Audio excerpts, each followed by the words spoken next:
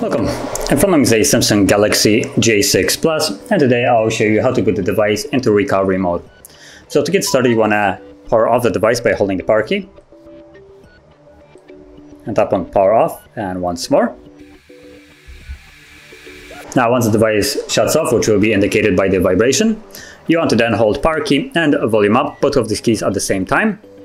So let's do that now. And once you see the Samsung logo, you can let go and wait for it to boot into the recovery. And there it is. So in this menu, you will use volume keys to navigate.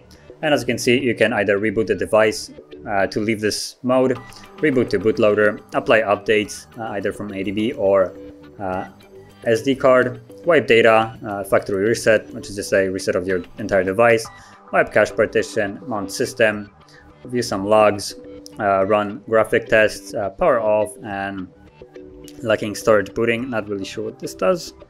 So yeah, whichever one you select, once it's selected, you want to then press power key to confirm it. So as an example, I'll just leave this mode. So I'll select reboot system now and confirm it with power key like so.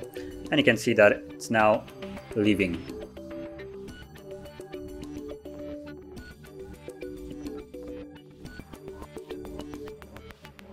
And you can see that we're back in the Android.